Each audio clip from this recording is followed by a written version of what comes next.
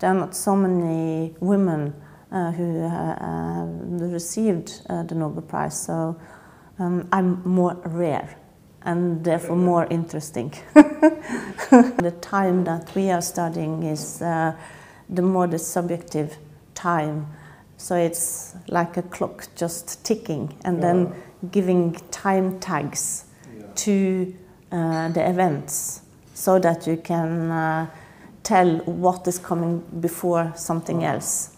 It's related because this happens in the sister area of where we discovered the grid cells. So we discovered the grid cells in the more medial part of the entorhinal cortex. This is in the lateral, so it's more to the ears.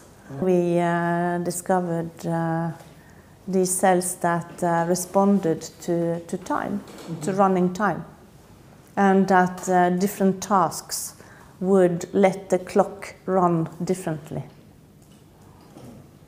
And that is exactly how we experience time, isn't it? That sometimes time is just flying, and sometimes it's too slow. Our lab, we are dealing only with basic science, but of course we are working in an area that is important for making spatial navigation, to understand the sequences in time, and also it's important structure giving information to the hippocampus that is necessary for making our memories, episodic memories. And when you work even with basic questions in such areas, it is relevant for humans and for disease.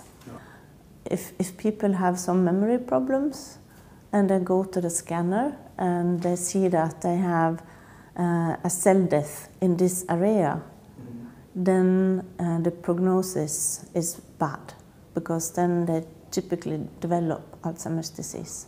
So what I think the main focus should be on is to stop cell death early enough.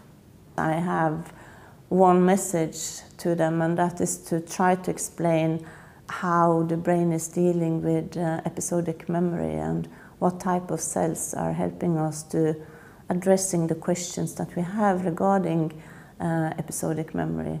Where did it happen? What happened? And when did it happen? There was some young people who came to me today and they said, "We don't believe it. It's not possible.